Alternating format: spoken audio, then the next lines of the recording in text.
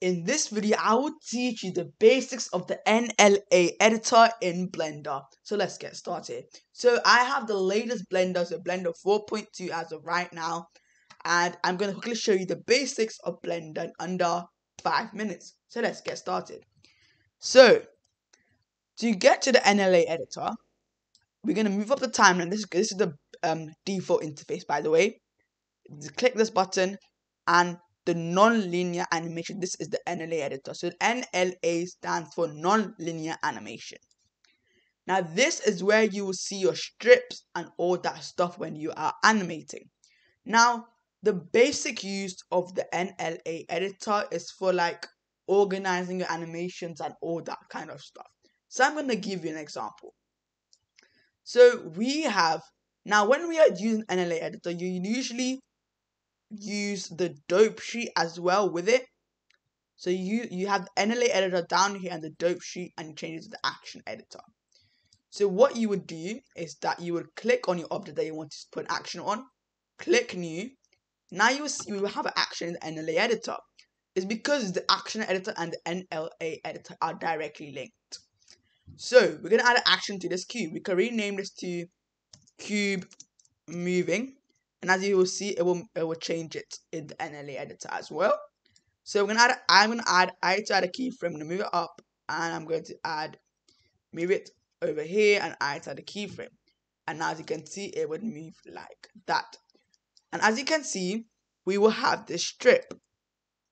As you can see, you weren't able to move this strip right now. It's because you have to push it down. When you push it down, it says, when you hover over it, it will say push down on the NLA stack as a new strip.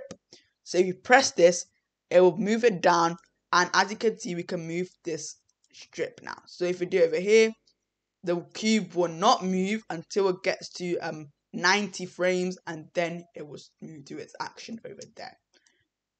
Now that is what the basics, the absolute basics of an NLA editor. Now the NLA editor is very useful when you have lots of objects in your scene.